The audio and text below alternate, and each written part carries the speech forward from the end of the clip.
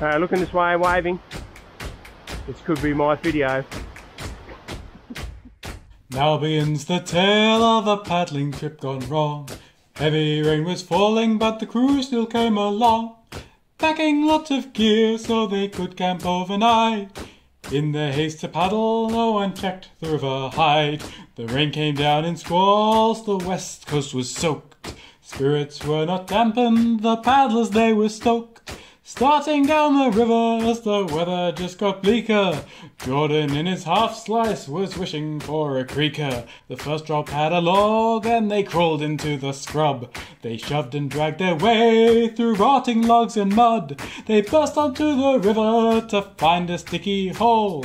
Andy boofed right through it, survived without a roll. Russel then lined up the hole and shot through it with pace. But Jordan was stuck in the hole, despair was on his face. The swim was fine, the throwback good, and Jordan was okay. Upon the shore he looked and saw his gear floating away. Russel left to chase the gear, a lone hot pursuit. Jordan's boat had led him down a tricky, twisting chute. He dropped an edge and flipped, and then everything went dim. Pushed up against a wall, he decided just to swim. Ceri had been watching all this carnage from the top. It was her turn to paddle, so she tried to boof the drop. The hole was very sticky, and it overturned her boat. She grappled for her gear, but downriver it did float. Gemma was lost and cruised down nice and steady. No sign of Ceri's paddle, Jordan's boat was in an eddy. She tried to ferry to it and ensure it was collected, was pushed against the wall and like Russel was ejected. Andy had been chasing gear, which was a busy time. Discovered Jordan's boat and secured it with some line. "Where the hell is Russel?" he muttered with unease, but a little further downstream he was hiding in the trees. Below a narrow drop, Russell's boat floated downstream, so he charged towards the drop and boofed over a seam. Just as he had caught the boat, a paddle did appear. He scrambled to collect it and rescue all the gear. Andy brought the boat ashore and made sure it was draining. But then he saw a boat float down, silently complaining.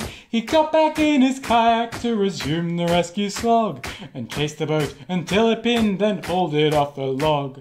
The swimmers met up in the trees with fear in their eyes, looking down upon the stream, praying it won't rise. They thought about a walk out, but the riverbank was steep. Defeated by the river, they decided they would sleep. Right, so we've had a good time on the river so far. We've had 4 swims in 5 paddlers, and we've made it all on the same rapid. 800 metres. Yeah, about 800 metres. Out of lost 2 paddles. Yeah, out of 34 kilometres to do, was it? What do you think we should do? Put a boat on it. Yeah. Walk out, paddle on.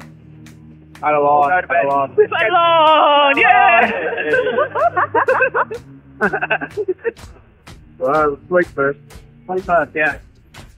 When morning came, the river level dropped a tiny bit, so they decided nervously they didn't need to quit.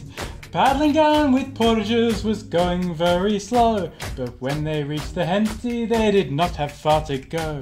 They blasted down the Henty and drove back into town. Everyone was buzzing as they tried to calm down. A little bit of sadness now the trip was done.